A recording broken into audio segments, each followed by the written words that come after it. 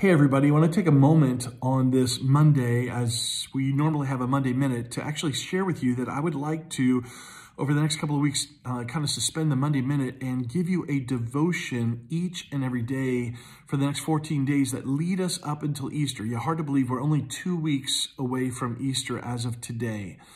And I want to make sure that we're ready for it, spiritually ready for the amazing moments of Easter. And so today I want to start with Lazarus, if I may. Lazarus, who was from Bethany, a small village there, and he was the brother of Mary and Martha.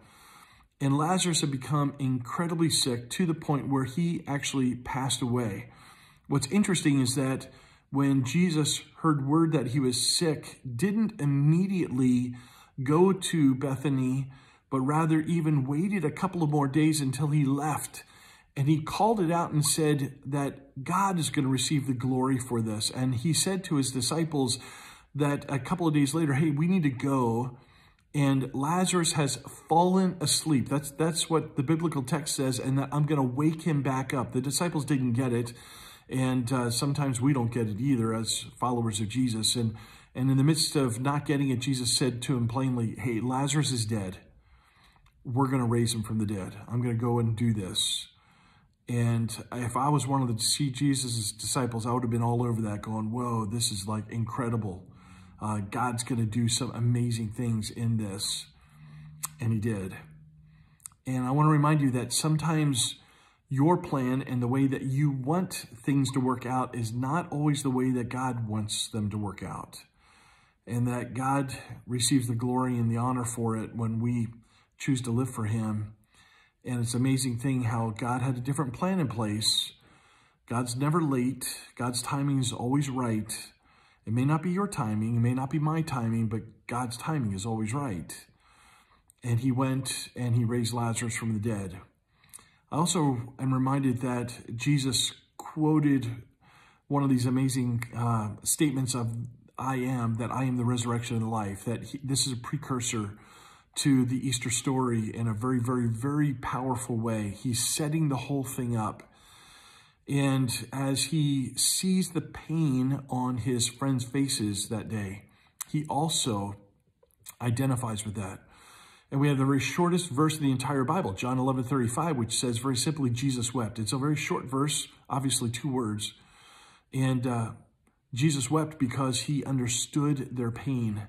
It's interesting where Jesus had a plan in place. He knew exactly what he was going to do, but he still identified with what people were dealing with.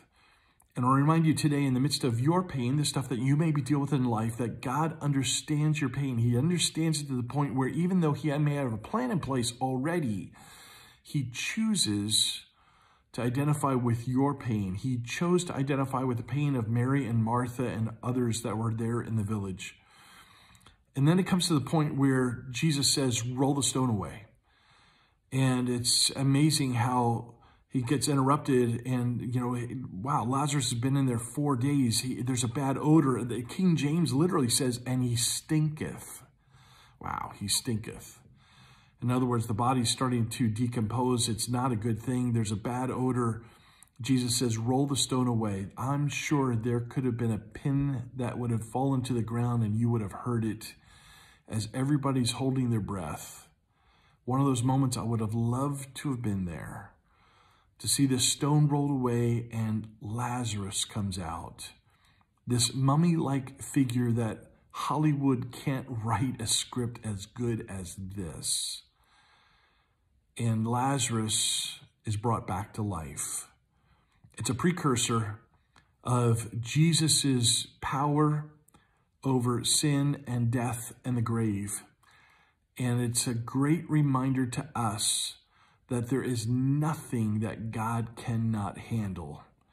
So as we get ready for Easter, get ready for the moments of the miracles, because they are numerous.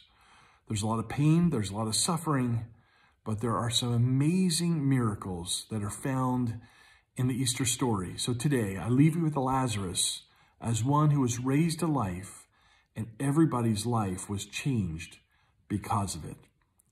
That's not just a Monday Minute. That's episode number 1 of 14 over these 2 weeks.